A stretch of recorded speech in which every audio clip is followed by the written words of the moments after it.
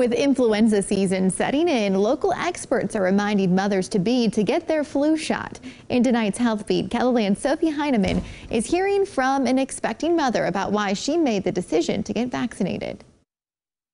Lauren Miles is expecting her first child this year.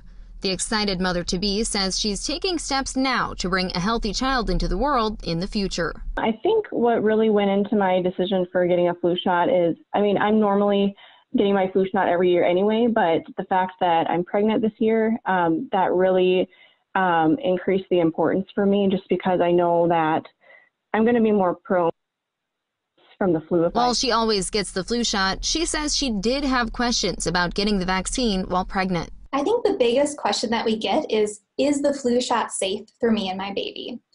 And we know that the flu shot is safe and also incredibly important to get. Dr. Elizabeth Miller says getting the flu shot is one of the best ways to keep mothers and babies safe. Pregnant women who get influenza are at a higher risk for a more severe infection than non-pregnant individuals, and that includes increased risk of hospitalization, need for intensive care, need for early or premature delivery, and also an increased risk of death.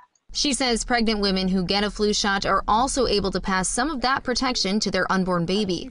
And during a global pandemic, avoiding other illnesses is crucial. So it's more important now than ever for moms to be getting the flu shot and also to be wearing masks at all times when they're indoors, avoiding large crowds, and doing all of the other precautions that we have with COVID, which are going to keep moms more safe from both COVID and influenza.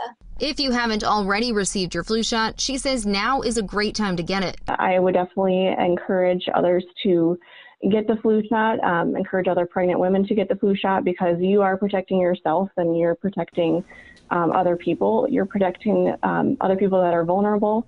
With Health Beat, I'm Sophie Heineman.